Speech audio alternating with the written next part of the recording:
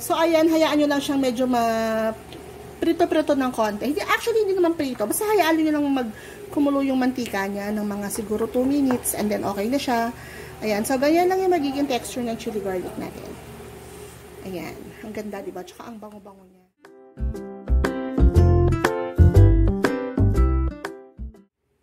Hey guys! Kamay lang talaga.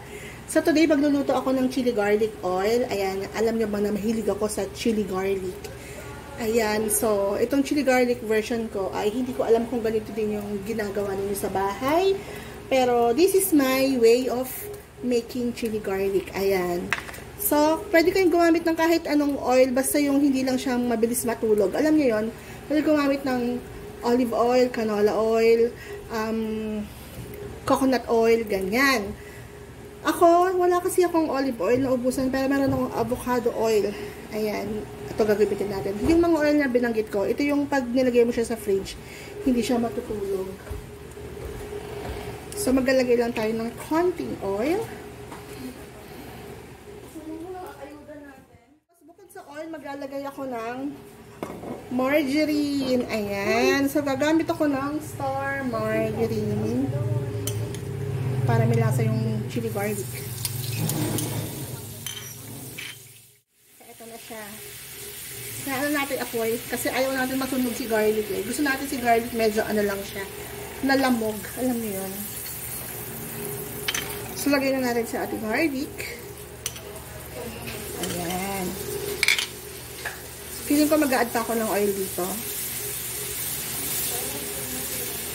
Lagay tayo ng sandok.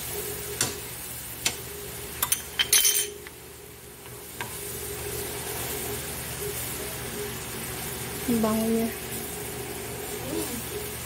So, ilagay na natin yung ating chilies. Ayan, para sabihin silang maluluto. Ato, hindi ko to blender or food processor, sorry. Kasi wala ako nun. Pero, ang ginawa ko sa kanya is hiniwa ko na lang siya ng maliliit. Add ako ng oil. Kasi gusto ko sa chili garlic na oil eh.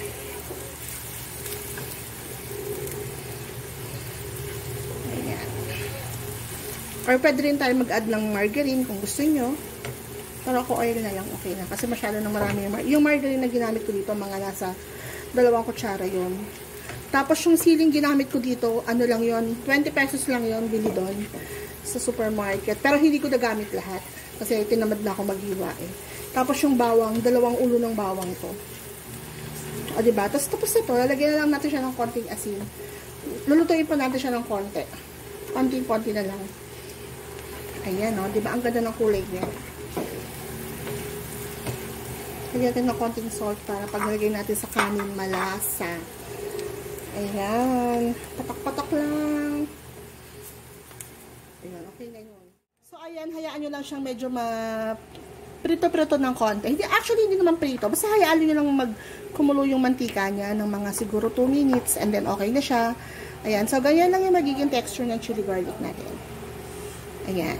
Ang ganda, diba? Tsaka ang bango-bango niya. Diba? Yung garlic natin, hindi siya yung fried or na flakes. Ganyan.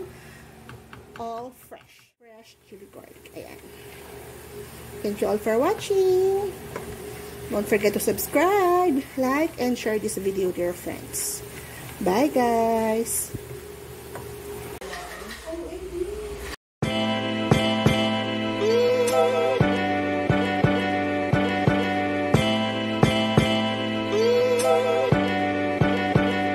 Baby.